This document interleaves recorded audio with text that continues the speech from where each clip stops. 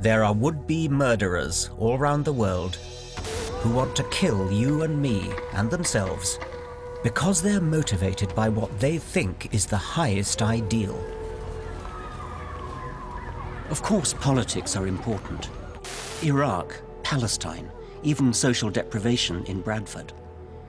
But as we wake up to this huge challenge to our civilized values, don't let's forget the elephant in the room, an elephant called religion. The suicide bomber is convinced that in killing for his God, he will be fast-tracked to a special martyr's heaven. This isn't just a problem of Islam. In this program, I want to examine that dangerous thing that's common to Judaism and Christianity as well.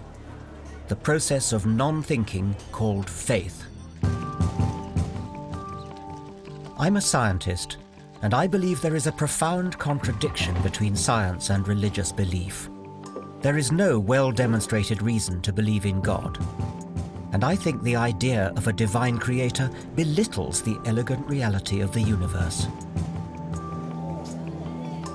The 21st century should be an age of reason, yet irrational, militant faith is back on the march. Religious extremism is implicated in the world's most bitter and unending conflicts. We want the non-Muslims off the lands of Muhammad. We want the kuffar out of it. America, too, has its own fundamentalists. The issue for the next generation is going to be the Islamification of Europe. And in Britain, even as we live in the shadow of holy terror, our government wants to restrict our freedom to criticize religion. Science, we are told, should not tread on the toes of theology. But why should scientists tiptoe respectfully away? The time has come for people of reason to say enough is enough. Religious faith discourages independent thought, it's divisive, and it's dangerous.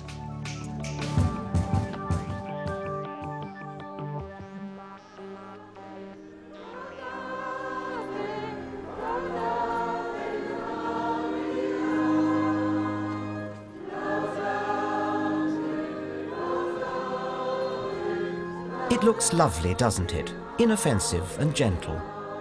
But isn't this the beginning of that slippery slope that leads to young men with rucksack bombs on the tube? If you want to experience the medieval rituals of faith, the candlelight, incense, music, important-sounding dead languages, nobody does it better than the Catholics.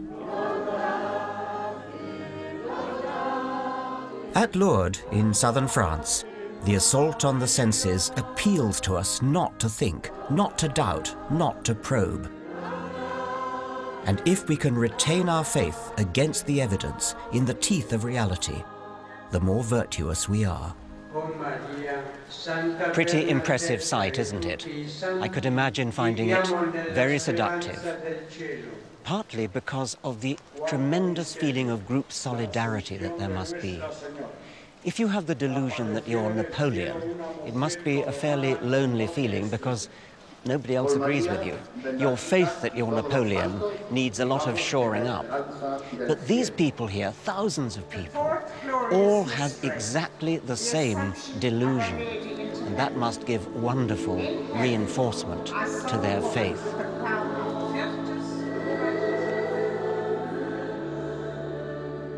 I used to think reason had won the war against superstition, but it's quite shaking to witness the faithful droves trooping through Lourdes. This is a benign herd, but it supports a backward belief system that I believe reason must challenge.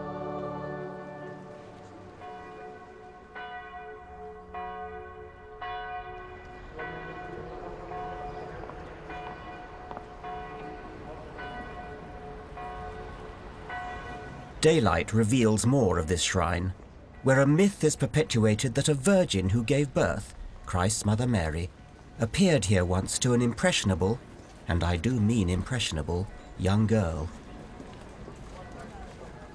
The faithful make the pilgrimage here because they believe that terrible afflictions can be cured by dragging their poor bodies up to a pool of water where the Virgin Mary made her miraculous appearance. In reality, they're probably more likely to catch something from the thousands of other pilgrims who've wallowed in the same water.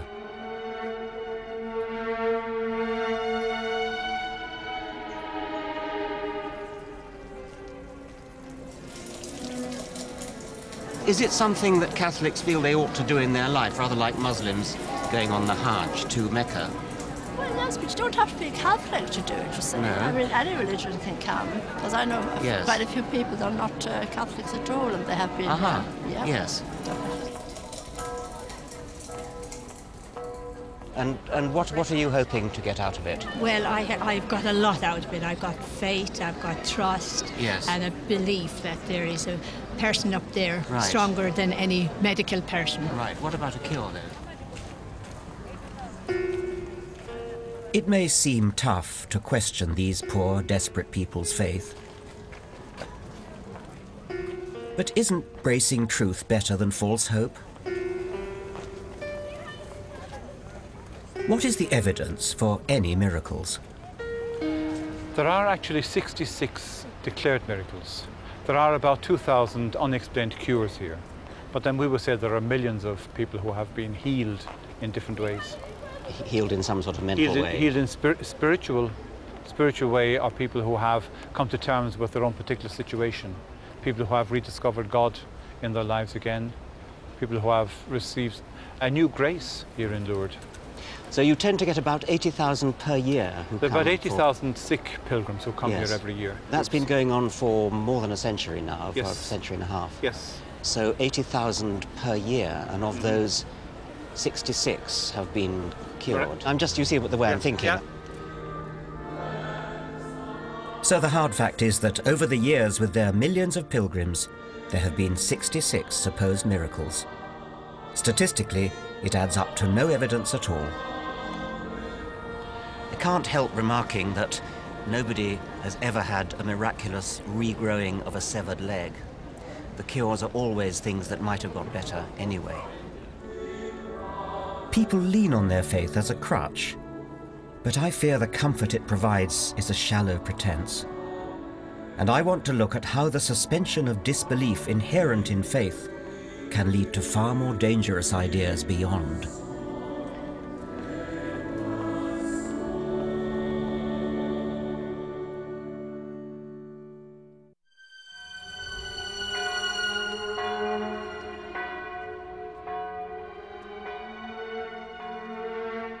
People like to say that faith and science can live together side by side, but I don't think they can. They're deeply opposed. Science is a discipline of investigation and constructive doubt, questing with logic, evidence and reason to draw conclusions. Faith, by stark contrast, demands a positive suspension of critical faculties.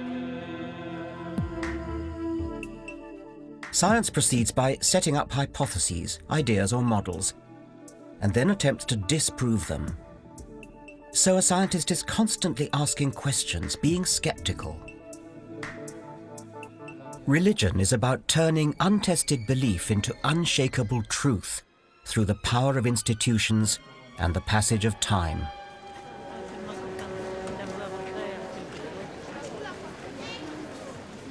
Let me give you an example of this with the story of the Assumption of Mary. Catholics believe that Jesus' mother Mary was so important she didn't physically die. Instead, her body shot off into heaven when her life came to a natural end. Of course, there's no evidence for this. Even the Bible says nothing about how Mary died. The belief that her body was lifted into heaven emerged about 6 centuries after Jesus' time, made up like any tale and spread by word of mouth. But it became established tradition. It was handed down over centuries. And the odd thing about tradition is that the longer it's been going, the more people seem to take it seriously. It's as though sheer passage of time makes something that was, to begin with, just made up, turns it into what people believe as a fact. By 1950, the tradition was so strongly established that it became official truth. It became authority. The Vatican decreed that Roman Catholics must now believe in the doctrine of the Assumption of the Virgin. Now, if you had asked Pope Pius XII how he knew it was truth, he would have said you had to take his word for it because it had been revealed to him by God.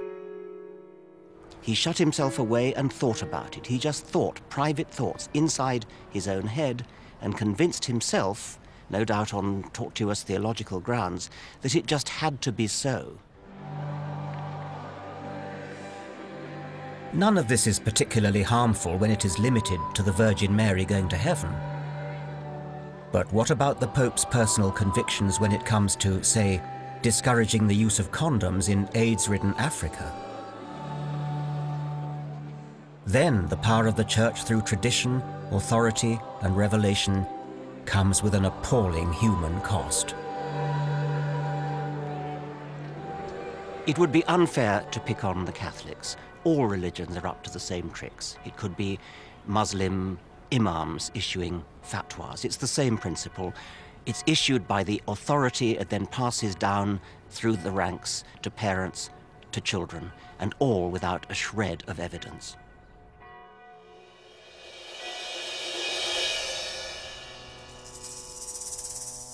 Unlike science, which sees it as a challenge, religion thrives on unsolved mystery. For early humanity, what was mysterious and unexplained was so vast that only an equally vast higher being, an alpha male in the sky, could fill that gap. How would our ancestors have responded to the sunrise? There must be a fiery charioteer, a sun god to accept our sacrifices, a supreme being who, on the first day of creation, announced, "Let there be light." But scientific investigation has rolled back that mystery. Today we know the sun is a giant nuclear reactor, one of billions of stars pumping out electromagnetic radiation, heat and light. How do scientists know the things that they know about the world and the universe? How do we know, for instance, that the Earth is 4.5 billion years old, and that it orbits the sun that nourishes it?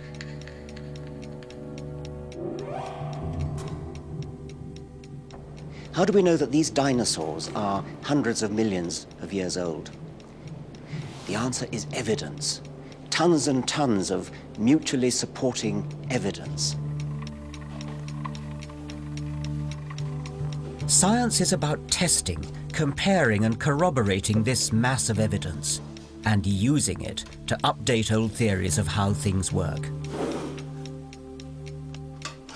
I do remember one formative influence in my undergraduate life. There was an elderly professor in my department who had been passionately keen on a particular theory for, a number of years. And one day an American visiting researcher came and he completely and utterly disproved our old man's hypothesis. The old man strode to the front, shook his hand and said, "My dear fellow, I wish to thank you. I have been wrong these 15 years. And we all clapped our hands raw.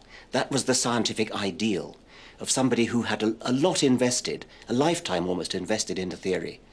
And he was rejoicing that he had been shown wrong and that scientific truth had been advanced.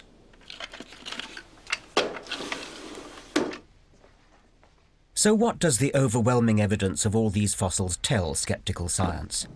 How did we and every creature get here in all our improbable diversity? In past centuries, humanity had no choice but to resort to a supernatural hypothesis. Among the many creation myths around the world, the Book of Genesis imagined a designer God who fashioned the world and life in just 6 days. Finally, in the 19th century, science pieced together what had really happened. Charles Darwin hit upon a truly brilliant idea that elegantly explains all of life on Earth without any need to invoke the supernatural or the divine.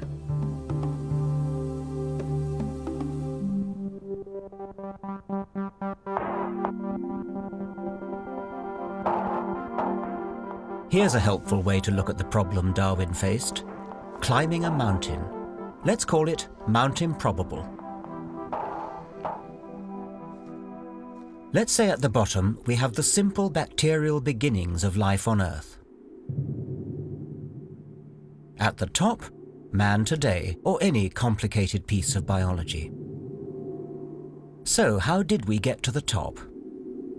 If it had happened by blind chance or by design, it would be equivalent to leaping up a sheer cliff in a single bound. Utterly out of the question. If we come round the other side of Mount Improbable, we find something very different. Here there's no sudden precipitous cliff. Here there's a gentle slope, a gradient of evolution.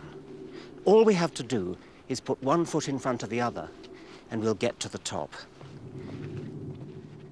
Darwin's great insight was that life evolved steadily and slowly, inching its way gradually over 4 billion years.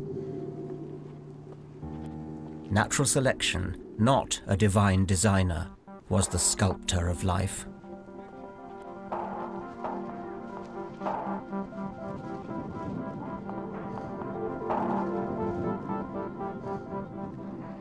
So evolution, driven by Darwin's motor of natural selection, gets us to the top of Mount Improbable, from primeval simplicity to ultimate complexity. The design hypothesis couldn't even begin to do that, because it raises an even bigger problem than it solves. Who made the designer? The abundance and variety of life on Earth may seem improbable, but it's self-evidently futile to invent an improbable God to explain that very improbability. I thought that in my lifetime evolution would be accepted and taught around the world as a scientific fact, supported by overwhelming evidence. But unfortunately, the whole point about faith is that even massive and constantly accumulating physical evidence cuts no ice. Evolution today is under threat. In the Bible Belt of Middle America, evangelical Christians are fighting back against science. Our Father, who art in heaven, hallowed be thy name. In the New World, religion is free enterprise. Rival groups set up shop on every street corner, competing to save people's souls and collect their money. Thy will be done, thy will be done on earth. Fundamentalist Christianity is on the rise among the electorate of the world's only superpower, right up to and including the president. If you believe the surveys, 45% of Americans, that's about 135 million people, believe the universe is less than 10,000 years old. Power and all the glory on earth, as it is in heaven. Forever and ever. Amen. This is the New Life Church in Colorado Springs, where conservative Christians have built an $18 million worship center as their New Jerusalem in the foothills of the Rocky Mountains. Evangelical churches like this have become a powerful lobby, exerting enormous influence on everything in America, from the teaching of science in schools to foreign policy.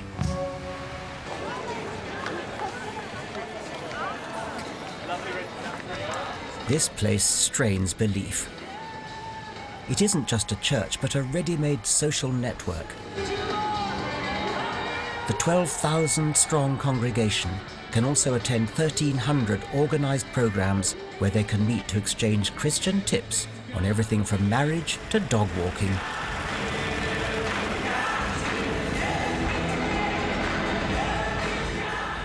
It's all terribly exuberant and intense. Much less tradition here than in Lourdes, but plenty of swaggering authority.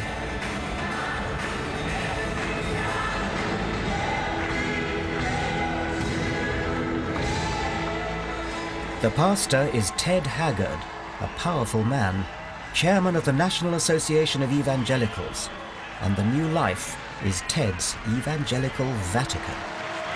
Welcome to all of our friends.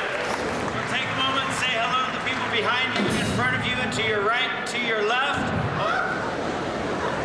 Hey, we want to welcome all of you that are visiting here with us today. If you're here for the very first time, we have a packet of information that we want to give to you. And so all of you visitors, if you would please... Sadly, the warmth of the welcome would prove short-lived when I started talking to Pastor Haggard about the Bible and scientific fact. You'll find yourself wrong on some things, right on some other things. But please, in the process of it, don't be arrogant.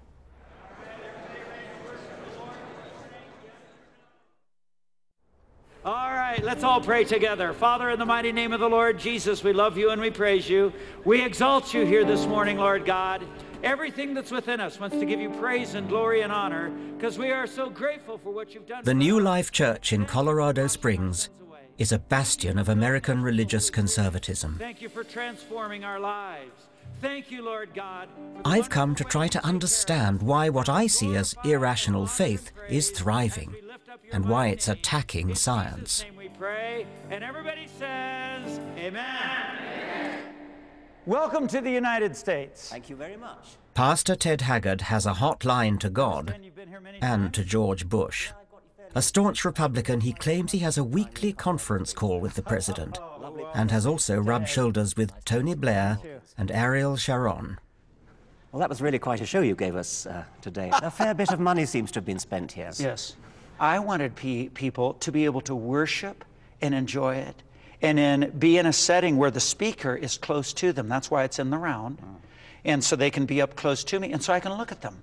Well, it's certainly very effective what you do. I mean, it seemed to me to have all the arts of... I mean, I was almost reminded, if you'll forgive me, of a sort of Nuremberg rally. I mean, such incredibly... Well, Dr. Goebbels would have been proud. I don't know anything about the Nuremberg rallies, but I know lots of Americans think of it as a rock concert. What can I give to you you don't already have?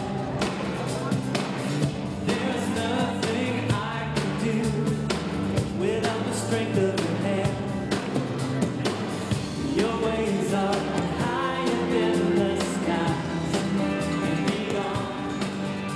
when I prepare a presentation, I don't prepare it to get a group of lunatics to come in and just say, oh yes, Pastor Ted, you're just so wonderful. I believe everything you say. I would be opposed to that.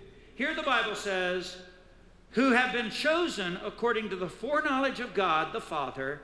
This is talking about us. We've been chosen for, what's that word there, everybody? Obedience. Say it out loud. Obedience. Okay, so we have been chosen. Every person needs, at the center, some sense of meaning about existence. It is life and death to us. It makes us who we are. Yet most of us, as we grow up and become responsible adults, accept that life is complex, that we live in a world of subtle shades, not sharp black and white. I worry that these born-agains are being persuaded to return to childish certainties. The only truth they need is God. God as interpreted for them by their pastor. You've been set free from sin. Think of that. Everybody knows that we believe the Bible is the Word of God. And today I talked about love your neighbor as yourself. Now, I didn't have to produce evidence, sociological evidence or psychological evidence. The book is true. How can you say they're asked to think for themselves and they're told everything in this book is true? Because they don't have to believe that. I mean, the evidence I presented, you can go and read this book, it says one thing, that book says another, that book says another, that book Well, the contradicts evidence the others. I can present is we've got a book written over 1,500 years by 40 different authors on one subject, and it doesn't contradict itself. Where you can't give me two experts in certain areas that are in the same generation, in the same area of study, that don't contradict themselves. That's the beauty of science. We have lots of evidence, and the evidence is all the time coming in, constantly changing our minds. Right. And whereas you have one book which you say doesn't change. Exactly. That's not getting to think for themselves. And we've all decided as a group to go into the holy place. True or false? True. True. Everybody say true. True. All right then, that's the vote. But my biggest concern is that evangelicals like Haggard are foisting evident falsehoods on their flock. The evangelicals are denying scientific evidence just to support Bronze Age myths. And then, of course, we need the power of the Holy Spirit. We fully embrace the scientific method as American evangelicals.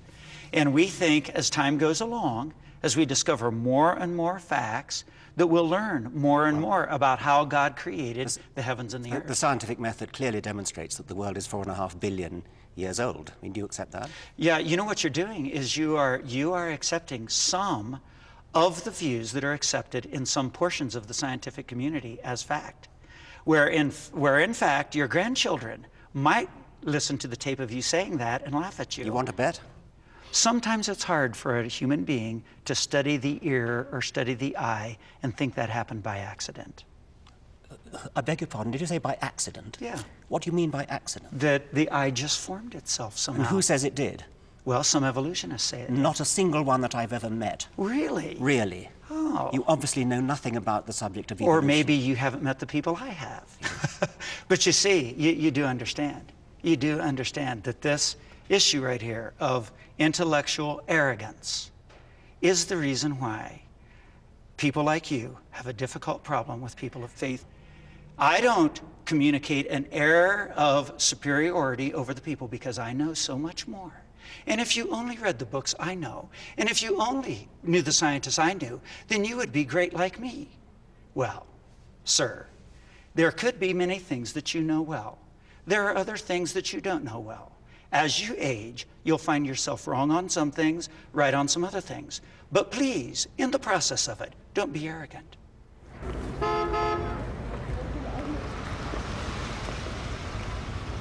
We just had a rather disconcerting experience. We were just packing up our stuff ready to go, and he suddenly drove up in his pickup truck and said, "Get off my land immediately, I'll have you thrown in jail, I'll seize your film." And he then said a very curious thing. He said, "You called my children animals." Afterwards, we worked out that what he must have meant was that I talked about evolution. He thought I was saying that his flock were animals, which of course in a sense I was, because all humans are animals.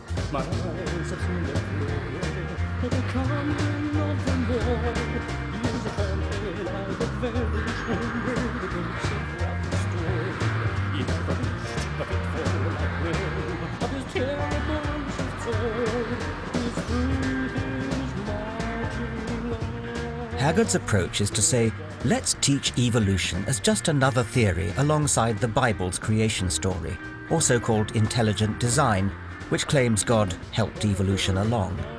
It sounds so reasonable, doesn't it?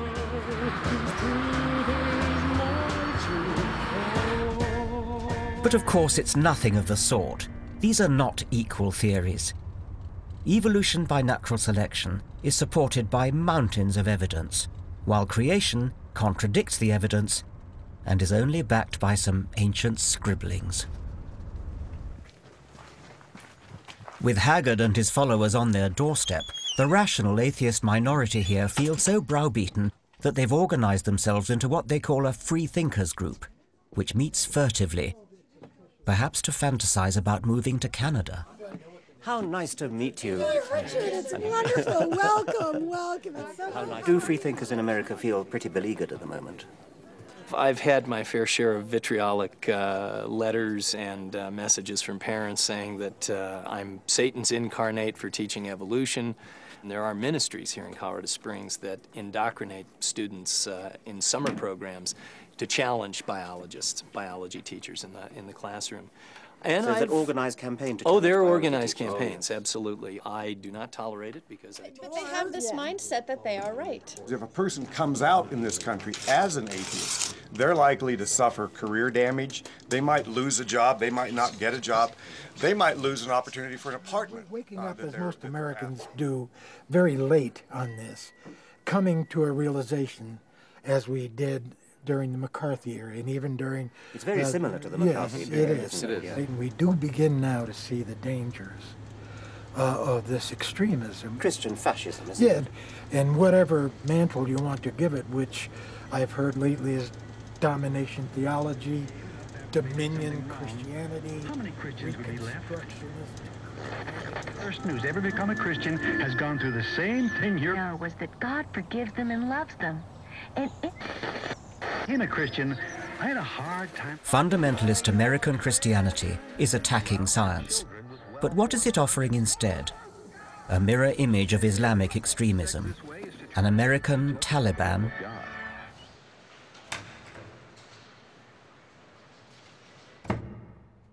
We live in a time of lethal polarization, when the great religions are pushing their conflict to a point where it is difficult to see how they can ever be reconciled. In New York, Madrid, and London, we've witnessed the religious insanities of the Middle East penetrate the heart of the secular West.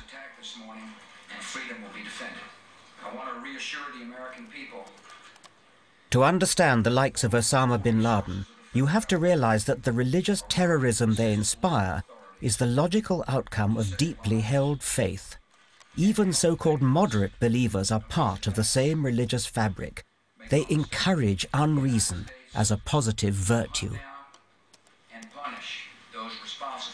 What's really scary is that religious warriors think of what they are doing as the ultimate good. Those of us brought up in Christianity can soon get the message. Onward, Christian soldiers, fight the good fight. Stand up for Jesus, ye soldiers of the cross.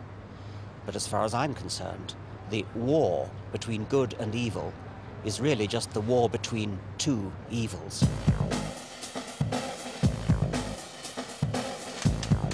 This is the Holy Land, where the terrible certainties of faith began and still rage.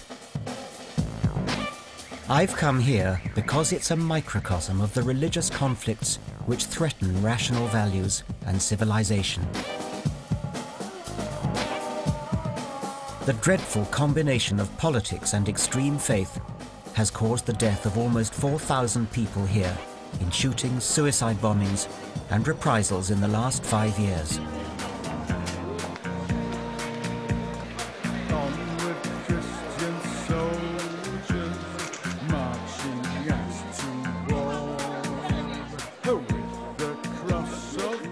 Despite the troubles, tourists still flock to Jerusalem, to places that their particular brand of religion taught them to revere as a child. The Via Dolorosa, where Jesus was allegedly whipped and beaten during the last hours of his life. Or the Muslim Dome of the Rock. Or the Western Wall, Judaism's and the world's most holy ruin.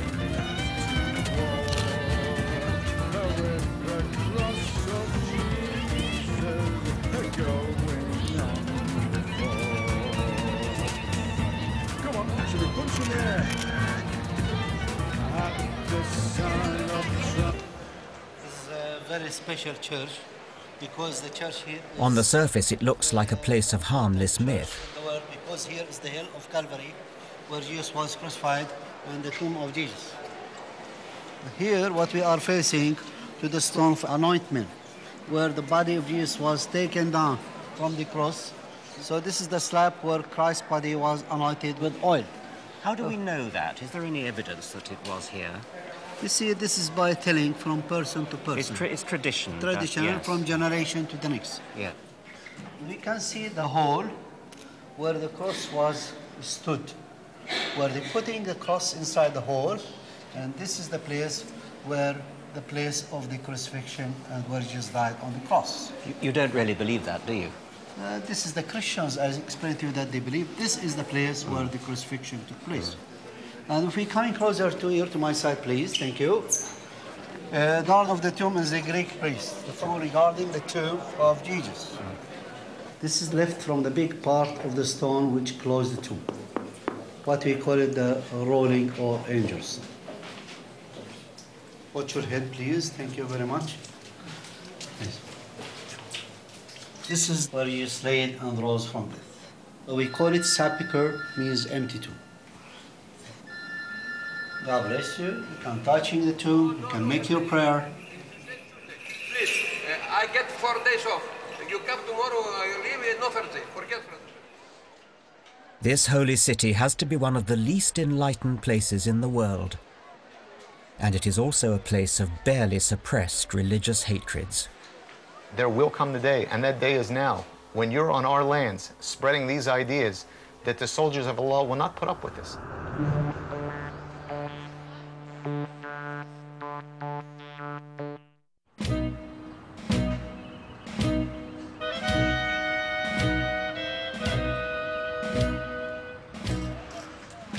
We live at a time when religious belief is fighting back against reason and scientific truth.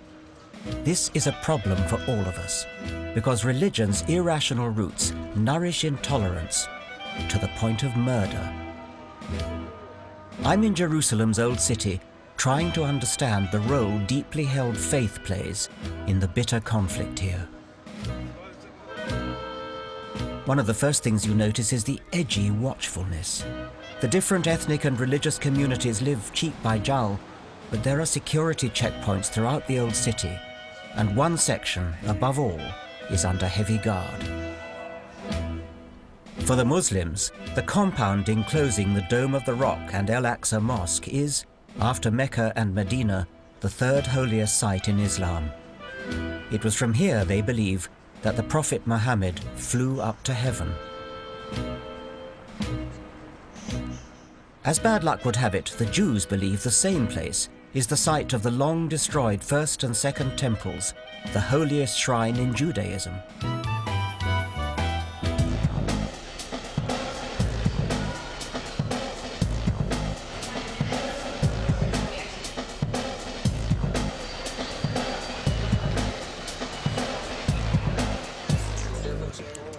Jews are not allowed to worship inside the compound.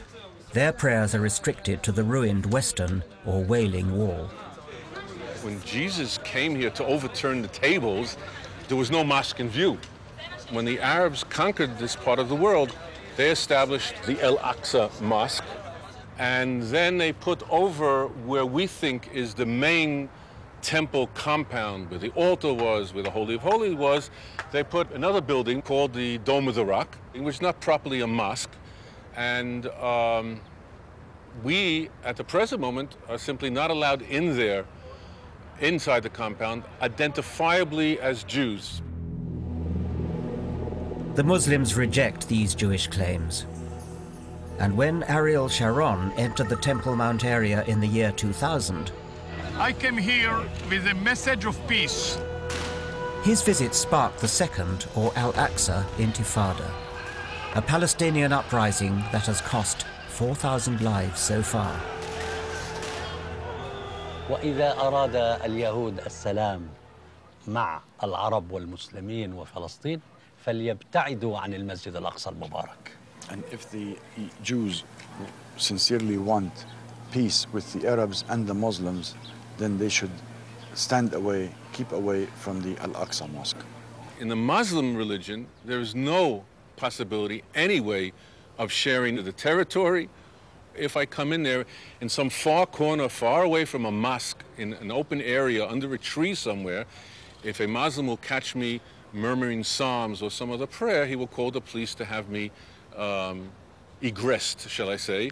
As far as the Al-Aqsa Mosque is considered, there are no negotiations, absolutely no negotiations about it. لأنه لا يملك أحد من المسلمين في العالم أن يتفاوض على الأقصى. Because no Muslim has the right worldwide to negotiate over the Al-Aqsa Mosque.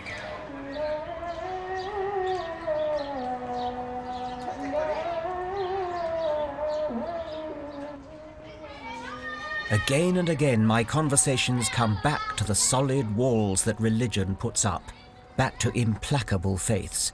My holy book is true, I am right, he is wrong. So I went to meet someone who, in my naivety, I thought might be able to see both sides of the story. Yusuf al-Khattab used to be called Joseph Cohen, born and brought up as a secular Jew in New York.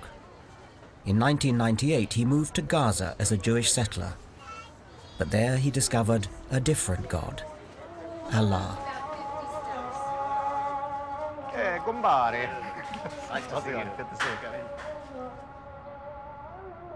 What I notice coming to this center of world religions, what a lot of hatred religion fosters. I mean, I'm an atheist, and I'm rather gentle. I don't hate people, but it seems to me that I'm hearing hate on all sides, and it seems to me all to do with religion. I hate atheists because atheists don't care if somebody fornicates in the middle of the street. They don't care if their women go bouncing around on TV topless. It makes no difference to them. They don't believe in anything. If you don't believe in a set rule, and you believe that a constitution can change, and you can amend the rules as they go along, and you don't believe in God's rule, then what law do you have? You just have man-made laws. I realized I was in the company of someone who has willingly bought into fundamentalist dogma. Religion is the basis of morality. What do you think about the September the 11th attacks on New York and the July the 7th attacks on London? Okay, since you like to speak about evolution, I like to start before. What do you think about the Jews that have destroyed over 417 Arab villages, including all mosques and masjids, which wouldn't affect you because you're an atheist? So what are you saying, that we should sit back and say, oh, you know what? Let us progress and let us sit down and drink tea and talk about what to do? I think that's the most ridiculous thing. All I could say is, if there was no quote-unquote state of Israel, there would have been no September 11. But if we've all got to live together, it's not going to be helped if there are people of very, very strong faith who simply know they're right and are not amenable to argument, because there's somebody out there who's just as faithful as you and has his faith just as strong as yours, which is opposite to yours. You see, the problem is, Richard, I think that you have fear. You know that this party of occupying Muslim lands and polluting society with these evil ideas that are around, it's not going to last forever. There will always be the soldiers of Allah there to give the response to this. So we also want the same thing. All we want is that we want the non-Muslims at this point off the lands of Muhammad sallallahu alaihi wasallam. All the lands of Muhammad, we want the kuffar out of it. Do you want Islam to take over the rest of the world? Of course I want it to, and it will. So my advice is to clean up your show at home, take your forces off our lands, correct yourselves, fix your society, all right? Fix your women. Fix your women, that's not my business, that's my women's business. No, it is your business. It is your business. When you take the women and dress them like whores on the street. I don't dress women, they dress themselves. No, but you allow it as a norm to let the women go on the street dressed like this. What's going on with your society? But I'm interested in religion and the effect that it has on people's minds, and I'm worried about it. And we're very worried about you. What's going on with the stealing, with the theft? It's out of control. Clearly, historic injustice towards the Palestinians breeds hatred and anger. But we must face up to the fact that in creating the death cults of suicide bombers, it's unshakable, unreasonable conviction in your own righteous faith that is the key. If preachers then tell the faithful that paradise after martyrdom is better than existence here in the real world, it's hardly surprising that some crazed followers will actually swallow it, leading to a terrible cycle of vendetta, war, and suffering.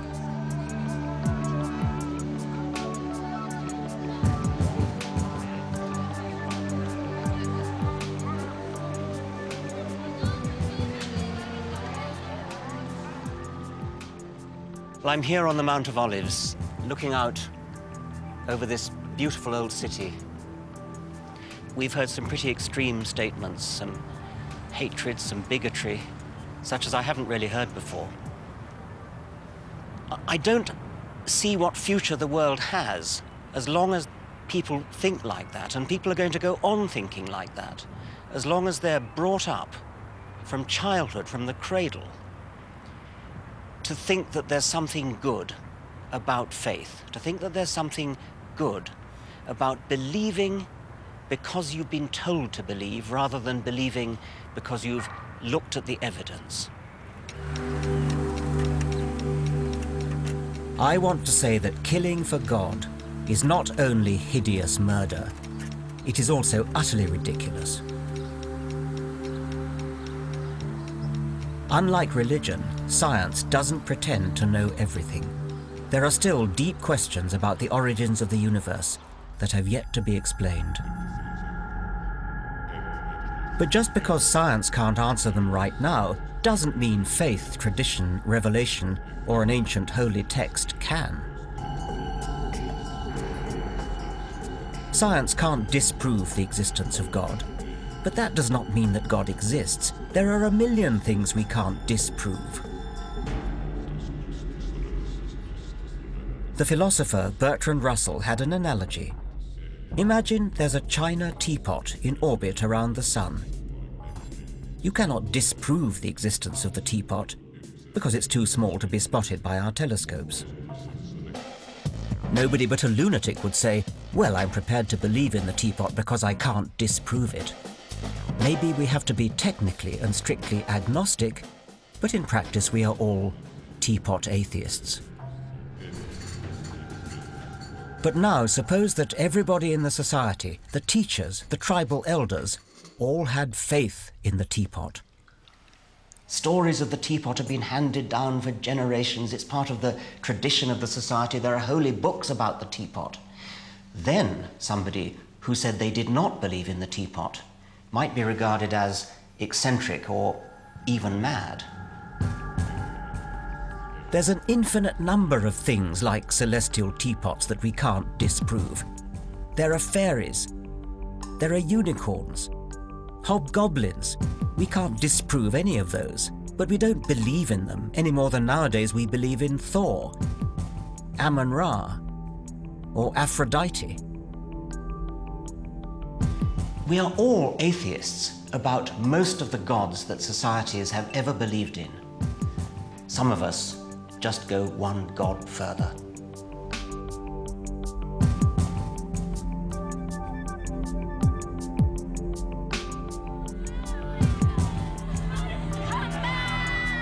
In the next program, how faith acts like a virus that strikes the young, and how the good book, which people follow for moral instruction, actually reveals a God who is surely the most vindictive character in all fiction.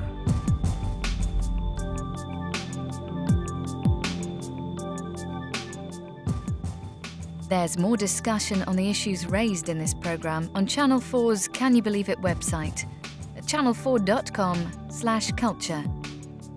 Next up, George reckons he's down with the youth. Or is he? It's Celebrity Big Brother.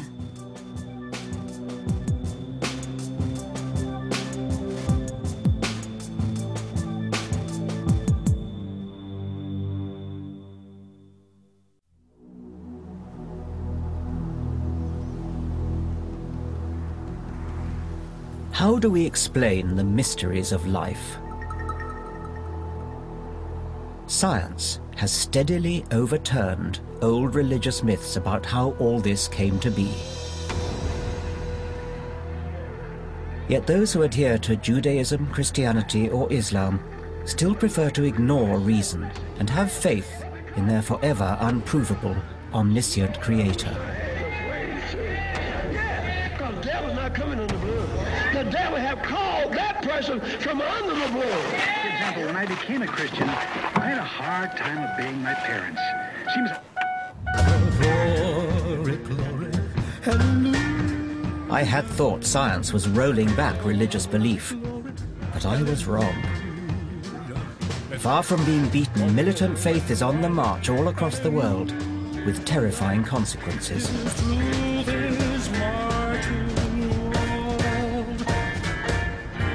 As a scientist, I'm increasingly worried about how faith is undermining science. It's something we must resist, because irrational faith is feeding murderous intolerance throughout the world. In this program, I want to examine two further problems with religion. I believe it can lead to a warped and inflexible morality, and I'm very concerned about the religious indoctrination of children. I want to show how faith acts like a virus that attacks the young and infects generation after generation. I believe in a lawgiver, a God right there, actually not behind it, right imminent here, right now. I want to ask whether ancient mythology should be taught as truth in schools. Professor Dawkins, I am very impressed that you're the new Messiah. and I appreciate your desire to redeem the world. It's time to question the abuse of childhood innocence with superstitious ideas of hellfire and damnation. I would rather for them to understand that hell is a place that they absolutely do not want to go. This one would have been a preacher. Now they'll never hear his voice. And I want to show how the scriptural roots of the Judeo-Christian moral edifice are cruel and brutish.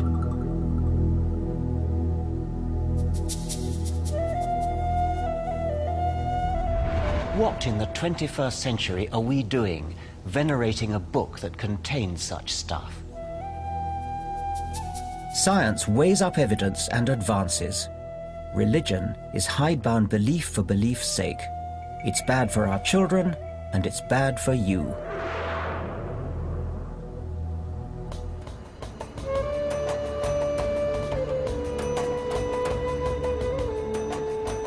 There is something exceedingly odd about the idea of sectarian religious schools.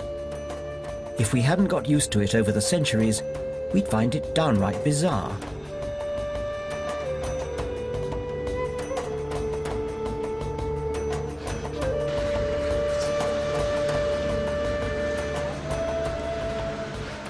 Sectarian education has proved to be deeply damaging. It has left a terrible legacy.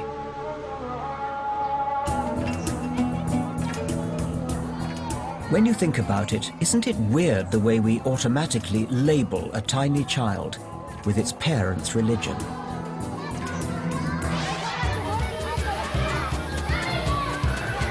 These are Jewish children. In another part of Jerusalem, we've seen Muslim children. In Northern Ireland, we have Catholic children, Protestant children, all going to separate schools. But what's so special about religion that it is allowed to label small children Catholic or Protestant, Jewish or Muslim? Nobody would categorize children by the political party their parents support, call them Tory or Labour children. We agree they're too young to know where they stand on questions of politics. So why is it not the same for where they stand on the cosmos and humanity's place in it?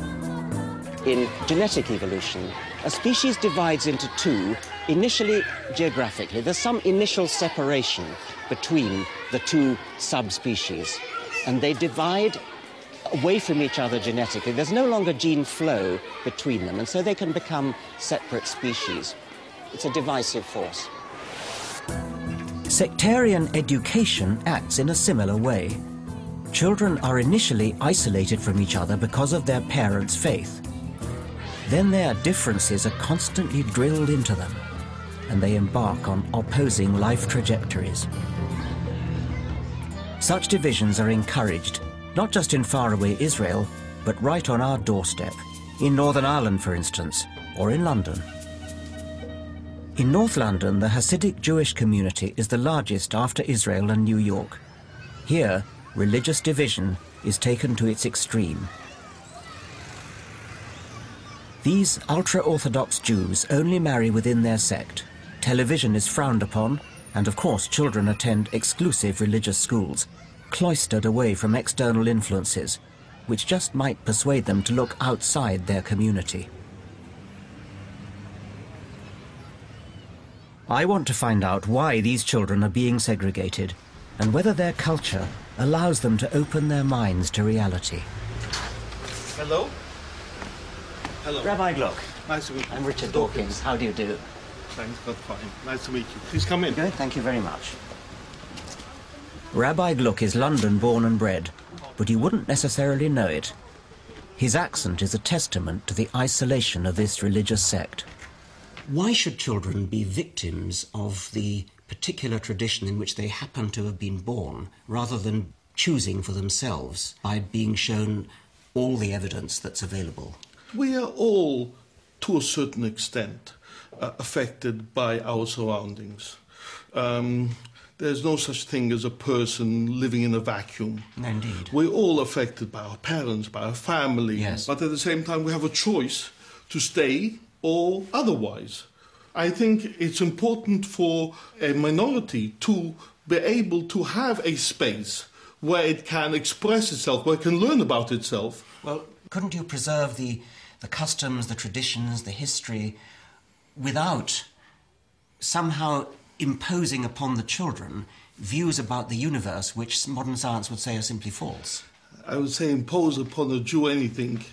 I would say that's something which is impossible. I think scientifically impossible. We believe that God created the world in 6 days.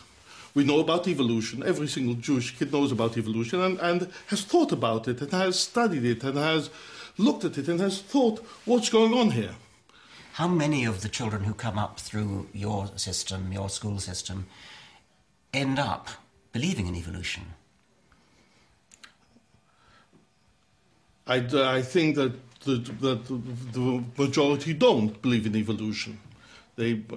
But at the same time, it isn't they don't believe because they don't know about it. You realise they're being taught that the entire world began after what archaeologists would recognise as the agricultural revolution. I mean, these children are being brought up in a very distorted world indeed. I worry about children being victims of this kind of what I can only describe as miseducation. I find the terms as distorted and miseducation rather disturbing. Judaism has its tradition. I think there are various scientists who have their tradition. It's still called the theory of evolution. Well, it's called that, but that's in a very technical sense. But still, it's called that, and it's not called the law of evolution. Well, I will call it the fact of evolution. You're a fundamentalist believer. No, I'm not a fundamentalist believer. The age of the Earth, 5,000 years. I mean, that is. I'm sorry, Rabbi, that is ridiculous. Of course, Rabbi Gluck is right that it's important for us to learn about our own background. But what upsets me is that in pursuit of that, these innocent children are being saddled with demonstrable falsehoods. And this is not just a problem of the Jewish minority. There's pressure from an increasing number of faith schools of other religions to put scientific fact on a par with primitive creation myths. In science classes, why can't they simply teach science? You say this is truth because it's based on evidence. That's well, such a no, funny you don't answer. exactly say that. You say we're struggling towards the truth, and as new evidence comes in, we refine it. And in the middle of that, Jesus says, I am truth.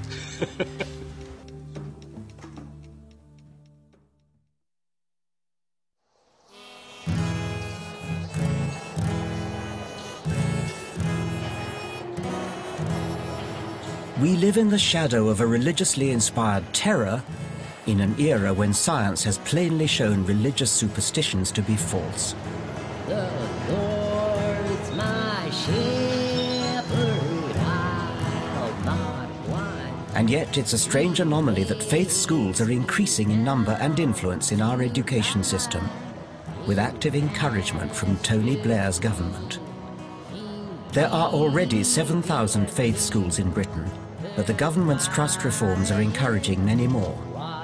Over half the new city academies are expected to be sponsored by religious organizations. My son, do not despise the chastening of the Lord, for whom the Lord loves he corrects. Fear the Lord and depart from evil. Amen. The most worrying development is a new wave of private evangelical schools that have adopted the American Baptist ACE curriculum, Accelerated Christian Education. Have you been to one of these schools before? No. Okay. Accelerated Christian Education slips religious superstitions back into science. If you want to be rude, you would say it's program learning. If you want to be polite, it's individualised instruction. So really, each one is teaching themselves to a certain extent. Of course, that has to be modified with adult supervision and so on. Right, see here, you need to find the page where the answer is and write the page number next to it. When you find the answer, you need to underline it, okay? I had a look at the curriculum booklet that you use for science, and it was very noticeable that God or Jesus did come on just about every page. Yes, yeah. We don't have anything like religious instruction in the school because it is part of... I can see you wouldn't need it. No, yes. of course not. Absolutely. In one section in the science thing, I was sort of taken aback because I suddenly started reading about Noah's Ark. And what's that got to do with a science lesson? I suppose that depends on your opinion. It could have a lot. If you believe in the story, it could have a lot to do with science. But, I mean, the stuff that I was taught when I was a kid at school in science, now you would laugh at and say it was a myth. But that's what I was taught. What were you taught? Well, when I was taught, one of the things that they taught me at school that I've always remembered was that the moon came from the ocean here on Earth and was flung into space, and that's where it came from. Yes. Well, what you should have been taught, I suppose, is that there is a strong current theory that that's what happened. So what you're really trying to ask me is, do you think the Genesis story was true and that God created the world in 7 days? That's what you would really like to ask me, right? My answer to that is, I don't know. Having said that, do I think that if God wanted to do it in 7 days, he could? Yeah, I think he could. You could do anything. Yeah. Yes. So it's a sort of an academic question which actually I don't care about the answer very much, really. Yes. Does that make sense? Kind of, yes, it does make sense. Yeah. It doesn't make sense to me because I do care about the answer. Why? Because I care about what's true and I... I care about what's true. Yes. Well, I find Christianity encompasses everything about life. Christianity is life, so it's about everything. It touches education, politics, care, social services, everything. See? Let me ask about another thing in the booklet, which was about AIDS and HIV. I think somewhere it talks about AIDS being wages of sin. Is that mixing health education with moralistic preaching? I suppose the flip side of that is that if there is no God and there is no lawgiver, why does it matter what I do? Why is rape wrong? Why is paedophilia wrong? Why are any of these things wrong if there is no lawgiver? You've just said a very revealing thing. But if there's Are you telling me that the only reason why you don't steal and rape and murder is that you're frightened of God? I think that all people, if they think they can get away with something and there is no consequences, we actually tend to do that. I think that is the reality. Look at the world in which we live. That is the reality. OK, well, I think we better leave it at that. Okay. Adrian Hawkes, I'm sure, is a well-meaning man. But why should he impose his personal version of reality on children? Not only are they encouraged to consider the weird claims of the Bible alongside scientific fact, they're also being indoctrinated into what an objective observer might see as a warped morality. It's pretty wild on there, isn't it? Let me explain why, when it comes to children, I think of religion as a dangerous virus. It's a virus which is transmitted partly through teachers and clergy, but also down the generations from parent to child to grandchild. Children are especially vulnerable to infection by the virus of religion. A child is genetically pre-programmed to accumulate knowledge from figures of authority. Stand on the rope. That's it. Now. Hold on here. Here. There. And here. Hold tight. Got it? Good. There you go. The child brain, for very good Darwinian reasons, has to be set up in such a way that it believes what it's told by its elders.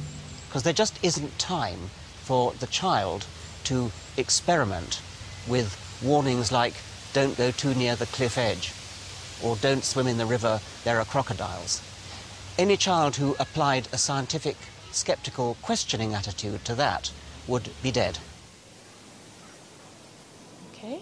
No wonder the Jesuit said, "Give me the child for his first 7 years, and I'll give you the man."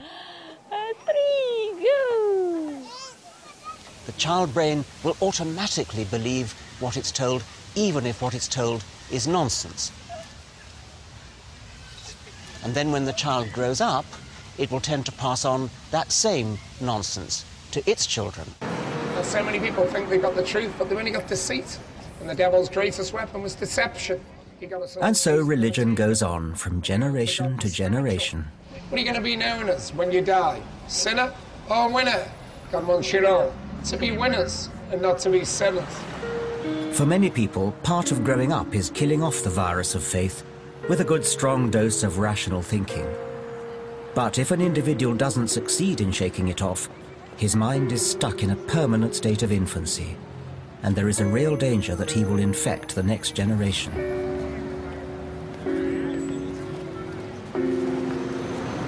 I'm going to meet someone who has experienced religion as child abuse firsthand. Jill Mitten. Oh, hello. I'm Richard Dawkins. Hello, Richard. How do you do? Jill Mitten was brought up in a strict Christian sect.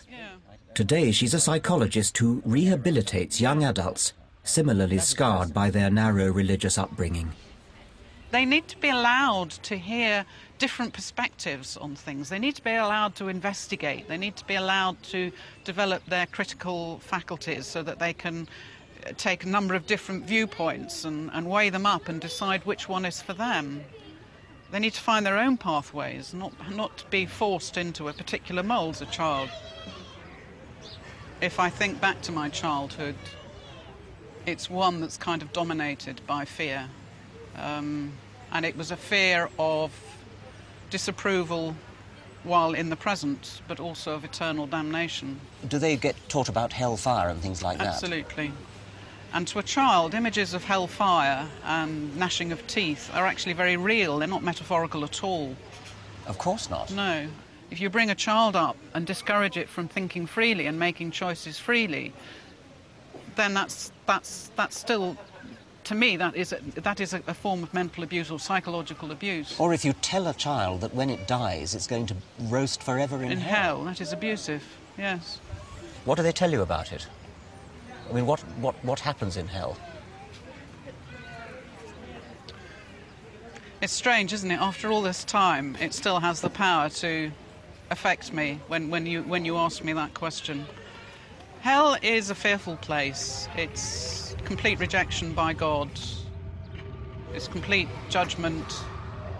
There is real fire. There is real torment, real torture. And it goes on forever. So there is no respite from it.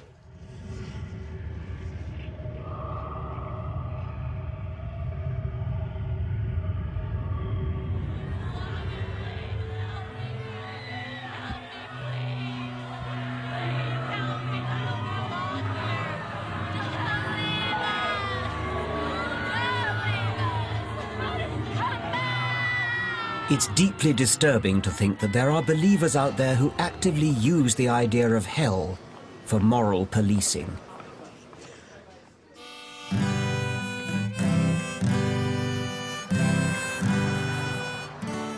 In the United States, Christian obsession with sin has spawned a national craze for hell houses, morality plays come Halloween freak shows, in which the evangelical hobby horses of abortion and homosexuality are literally demonized. Come on in. Chrissy, be still. This was your choice. Good job, guys. Pastor Keenan Roberts is rehearsing a new production of his Colorado-based Hell House, which he's written and staged for almost 15 years. He fervently believes that you have to scare people into being good.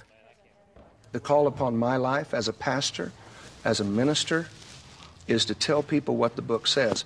And what I and we and our church and hundreds of churches across this country and around the world are doing is we have found a very creative, effective tool that is getting people's attention to consider the message. I believe it.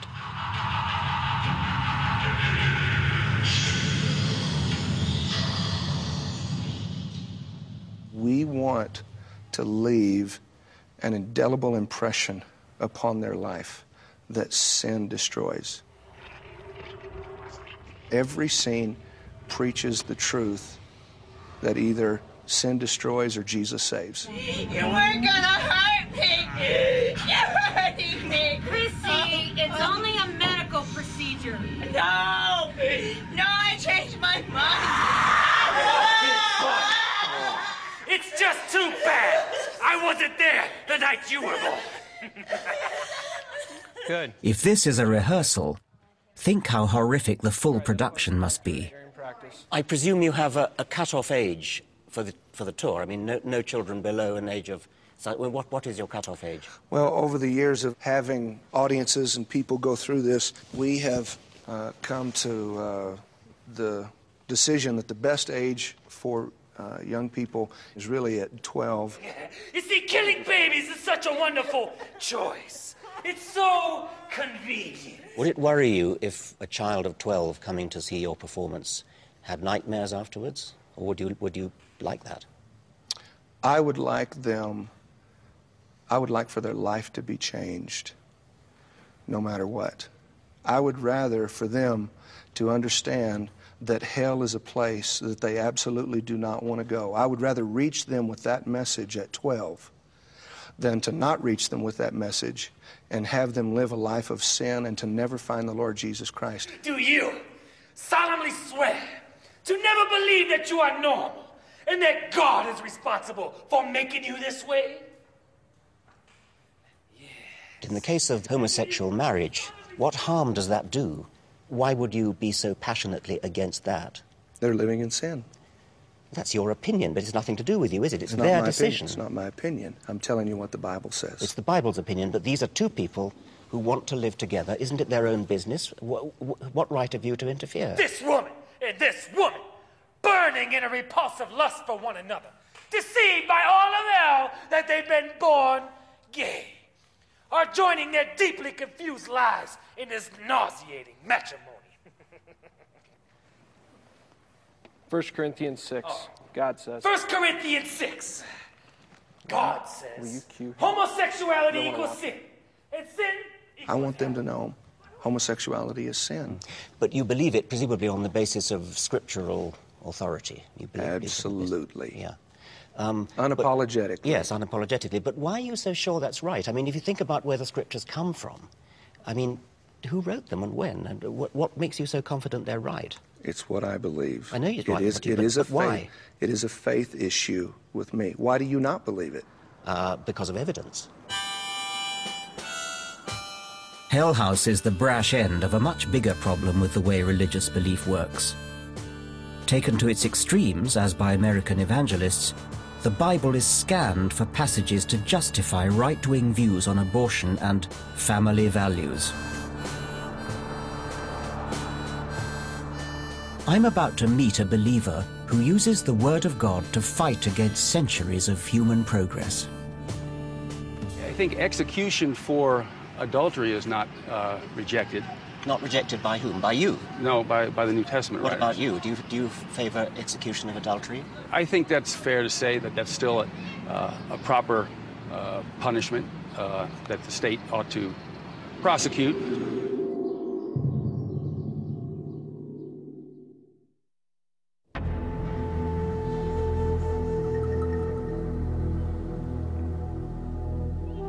It's not so bad, surely, to believe in moral codes handed down to us from the good book.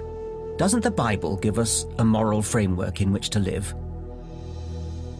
Well, no. The holy texts are of dubious origin and veracity, and they're internally contradictory. And when we look closely, we find a system of morals which any civilized person today should surely find poisonous. The Old Testament is in every church and synagogue throughout the world and is the root of Judaism, Christianity, and Islam.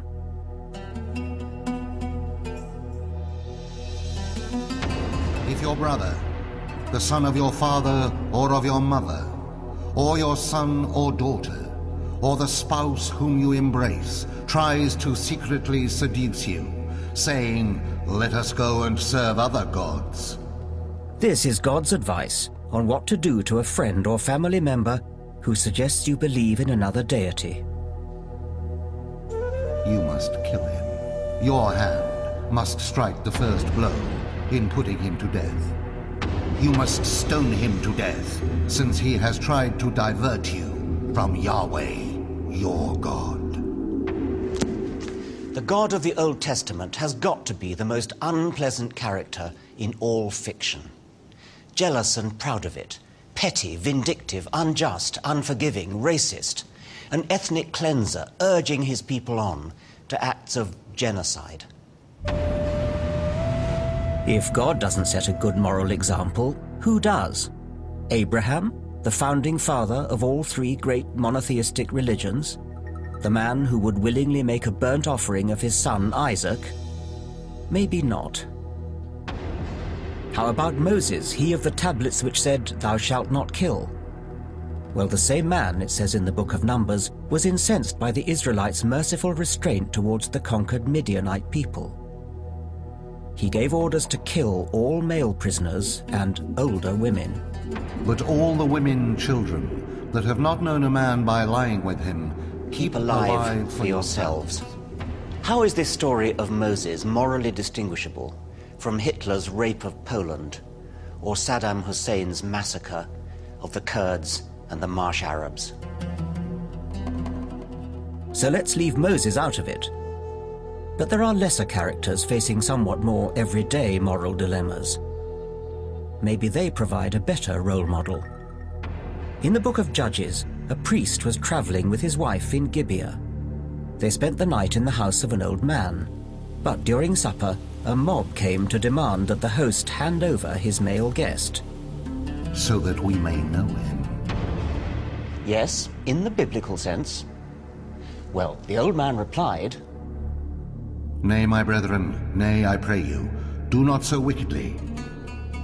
Behold, here is my daughter a maiden, and his concubine. Them I will bring out now, and humble ye them, and do with them what seemeth good unto you. But unto this man do not so vile a thing." So, enjoy yourselves by raping and humiliating my daughter, but show a proper respect for my guest, who is, after all, male. Whatever else this strange story might mean, it surely tells us something about the status of women in this religious society.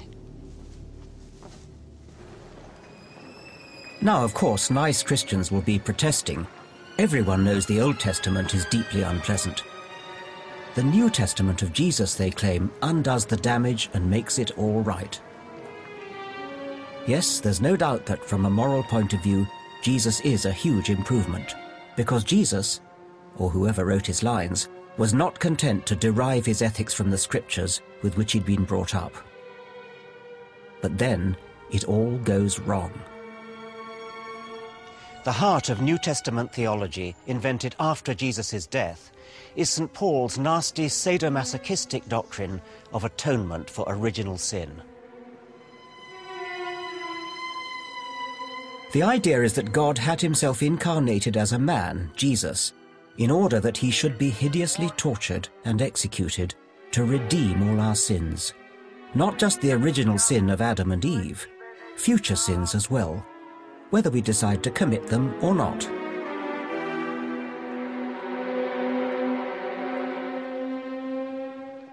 If God wanted to forgive our sins, why not just forgive them? Who is God trying to impress? Presumably himself, since he is judge and jury, as well as execution victim. To cap it all, according to scientific views of prehistory, Adam, the supposed perpetrator of the original sin, never existed in the first place. An awkward fact, which undermines the premise of Paul's whole tortuously nasty theory.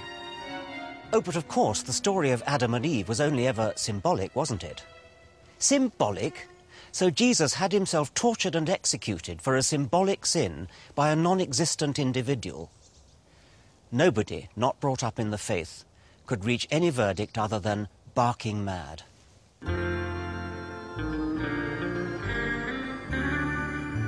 The strange theology and questionable texts wouldn't matter but for the unfortunate fact that there are people out there who really believe this stuff is the Word of God and act on it, challenging progressive values and the rule of law. If you take the good book to its literal extreme, and some people do, you can justify murder. In 1994, the Reverend Paul Hill shot and killed Dr. John Britton outside his abortion clinic in Florida. In 2003, Hill was executed for murder. But he went to his death, claiming his actions were backed by Holy Scripture. I'm going to meet Paul Hill's friend and defender, the Reverend Michael Bray. Mr. Bray? Yes, sir. Hello. Hello. I'm Richard Dawkins. Good to meet you, sir. Michael Bray. On what moral basis can he, as a Christian, defend a self-professed cold-blooded killer? Your friend, Paul Hill, who was convicted of murdering a doctor, he took the law into his own hands, didn't he? No. Paul Hill, by his own testimony, acted defensively, not in retribution. That's the job of the law. The job of the law is to punish. Yeah. The job of citizens is indeed, out of love, to protect one another. Does it ever occur to you that that doctor had a wife to grieve for him, and Paul Hill killed him? Now, the embryos that Paul Hill was defending, they were tiny little things without any knowledge, without any memory, without any fears, without all the things that a full-grown adult doctor had. Mm-hmm. Doesn't that give your conscience a little bit of a twinge? Well, I don't think we measure the value of someone by their cognizance of their surroundings or even their relationships. The value that we give human beings historically and thankfully from the scriptures is that they are created in God's image, and they have a certain sanctity because of that. So whether they be imbeciles or... To most sensible people, Bray's fellow clergyman Paul Hill looks like a dangerous psychopath, righting what he perceived as wrong by committing another, more terrible wrong. Yet people like Hill and Bray don't see the world that way. They declare that their justification is in the Bible, and by redeclaring the Bible as the absolute word of God, they give their actions validity. Yeah. Many of us who don't subscribe to any particular holy book worry about suffering. We actually worry about whether the victim of a murder, whether it's a murder of in your terms, of an embryo or of an adult doctor. I mean, can you not see that there's a big imbalance there between those two deaths? Well, I couldn't take into account, because I'm not omniscient, to know all the sufferings that various people suffer. Where do you think he is, Paul Hill? I have high hopes that he's doing well. You think he's in heaven? Yes. You think Jesus approves of murdering doctors? I think that he said that we're to love the children just as we love others. Suffer the little children to come to me. I reckon I have a fairly strong moral conviction as well, but I'm not that confident. I wouldn't actually go and kill somebody for the sake of my morality. How can you be that confident? I think my own confidence, I guess, has come with time. The more I think the scriptures, the more I live, the more satisfied I am intellectually that they interpret reality for me. It was curious. I quite liked him. I thought he was sincere. I thought he wasn't really an evil person. And I was reminded of a quotation by the famous American physicist, Steven Weinberg, Nobel Prize-winning theoretical physicist. Weinberg said, "Religion is an insult to human dignity. Without it, you'd have good people doing good things and evil people doing evil things. But for good people to do evil things, it takes religion." People like Michael Bray are a big problem for Christian morality. Not all Christians are as rooted in the soil of Scripture, but they do all take inspiration from the same holy text. But who is right? The established Church of England is being painfully torn apart by these differences of opinion over the Scriptures. The battleground is not so much abortion, but homosexuality and gay clergy. On one side are vociferous scriptural purists, on the other, more moderate believers who interpret the Bible selectively. You're on the liberal wing of the Anglican Church. Maybe the other side are the ones who are being true to their scriptures in a way that you're not. I mean, you, who are liberal and much closer to what I would think, are the one who's departing from certainly from the scriptural and perhaps from the fundamentals. Well, if you take the issue of homosexuality, there's no doubt about it. There are a number of texts, not as many as people think, but a few texts, which clearly regard homosexuality as wrong, both in the Old Testament very strongly, but they're also there in the New Testament. But, of course, it's a question of how you interpret the Bible, whether it's really right to just simply extract a few isolated texts rather than seeing the whole message of the Bible, the whole message of Jesus. But I think there's another, perhaps even more fundamental one, which links in to your fundamental interest in evolution. Our understanding of what it is to be a gay or lesbian now is very, very different from what it was, let us say, in the Roman world when the New Testament's written. They thought it was purely a matter of choice. We now actually know that a significant percentage of people are predominantly attracted to members of their own sex. So it's a question of the changing facts as well as a changing understanding of how the Bible should be interpreted. This, of course, is all music to my ears, but I'm kind of left wondering why you stick with Christianity at all, therefore. And maybe some of the fundamentalists might say just that to you. I think that moderates need to be passionate both about their religious beliefs and about rationality. And it's possible to be a passionate moderate. It's much more... Some say that while religious fundamentalists betray reason, moderate believers betray reason and faith equally. The moderates' position seems to me to be fence-sitting. They half believe in the Bible, but how do they decide which parts to believe literally and which parts are just allegorical? I take it that as an Anglican bishop, you wouldn't deny miracles, and I think you ought to be consistent with what you've just been saying. I think if God was doing miracles the whole time, then we would live in an Alice in Wonderland type of world. It would be unpredictable, and you and I wouldn't be able to have a rational conversation. Yeah. It's almost though you think there's a kind of ration of miracles which mustn't be exceeded, or we get into we can't say what that ration is. If miracles were happening all the time, whenever we wanted them to happen, then human life as we know it couldn't exist. And what about sort of really big miracles like the virgin birth? What do you think about that? I don't think that it's on a par with the resurrection, for example. I mean, I actually do believe that the resurrection of Jesus from the dead is absolutely fundamental to Christianity in a way that I don't believe the virgin birth is. It seems to me an odd proposition that we should adhere to some parts of the Bible story but not to others. After all, when it comes to important moral questions, by what standards do we cherry-pick the Bible? Why bother with the Bible at all if we have the ability to pick and choose from it what is right and what is wrong for today's society? I suspect that religion is simply a parasite on a much older moral sense. I want to examine how science reveals the true roots of human morality.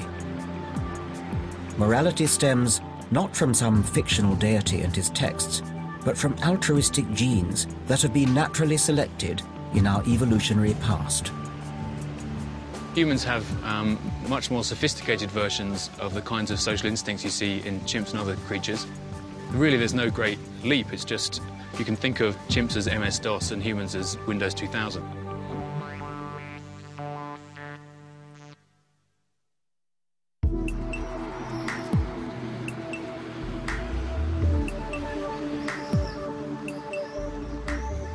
Religious believers like to claim that their God and ancient texts provide them with an inside track to defining what is good and what is bad. But it is surely far more moral to do good things for their own sake, rather than as a way of sucking up to God.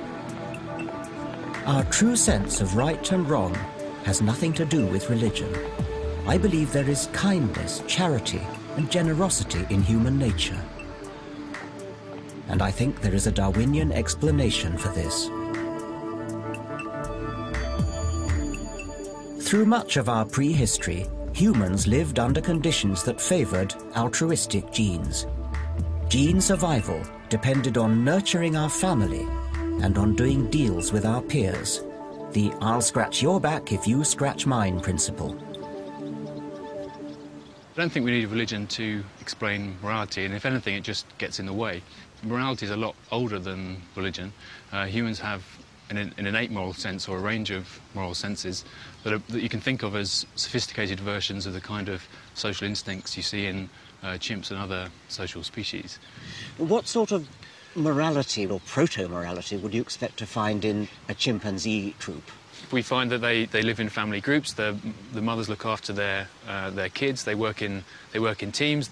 And also, chimps are particularly good at competing for status through what's been called public service. So they compete for status not just through brute force, but by being good leaders, by intervening to settle disputes. What are the main evolutionary reasons for cooperating and being altruistic? Working together often produces mutual benefits for those that are involved. So you can often just do better by working in a team than you can by working by yourself.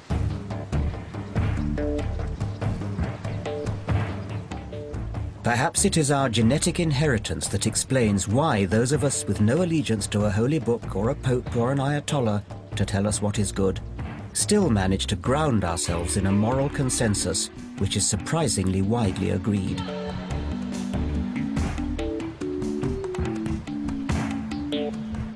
As social animals, we've worked out that we wouldn't want to live in a society where it was acceptable to rape, murder, or steal.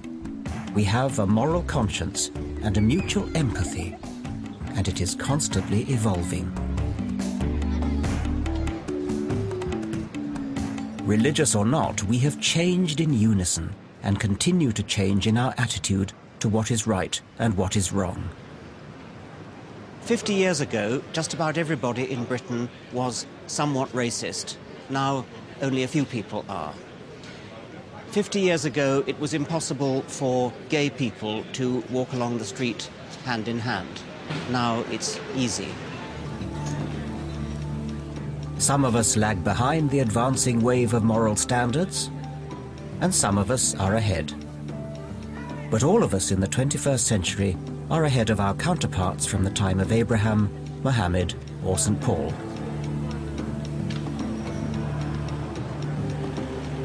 The progressive shift often emerges in opposition to religion. It's driven by improved education and then expressed by newspaper editorials, television soap operas, parliamentary speeches, judicial rulings, and novels. I guess my starting point would be the brain is responsible for consciousness. And we could be reasonably sure that when that brain ceases to be, when it falls apart and decomposes, that'll be the end of us. From that, quite a lot of things follow. I think especially morally, we are the very privileged owners of a brief spark of consciousness. And we therefore have to take responsibility for it.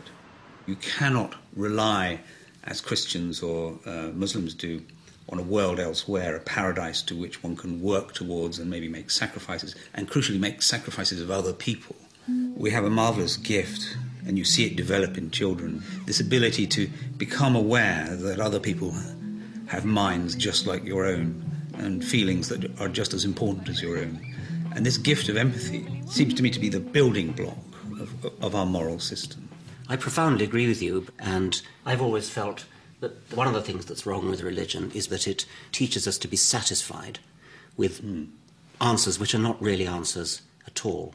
And if you have a sacred text that tells you how the world began or what the relationship is between this sky god and you, it does curtail your curiosity. It cuts off a source of wonder. The loveliness of the world in its wondrousness is not apparent to me in Islam or Christianity and all the other major religions.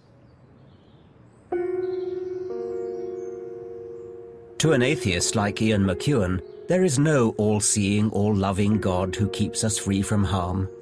But atheism is not a recipe for despair. I think the opposite.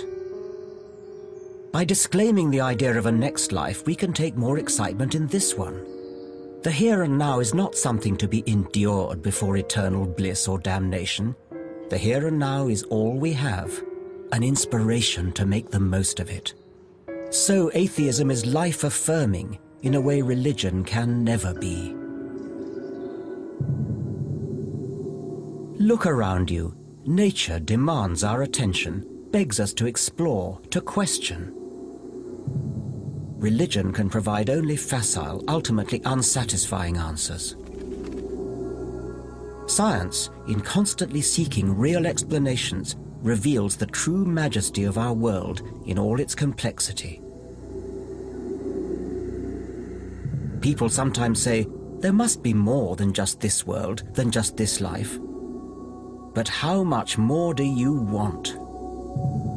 We are going to die, and that makes us the lucky ones. Most people are never going to die because they're never going to be born. The number of people who could be here, in my place, outnumber the sand grains of Sahara. If you think about all the different ways in which our genes could be permuted, you and I are quite grotesquely lucky to be here. The number of events that had to happen in order for you to exist, in order for me to exist. We are privileged to be alive, and we should make the most of our time on this world. You can follow up the debate about science and religion on Channel 4's Can You Believe It website at channel4.com/culture. Turn over to More 4 now, where historian Michael Burley argues that a faithless world has led to collapse in the fabric of society, a dark enlightenment. Channel 4 next, Celebrity Big Brother.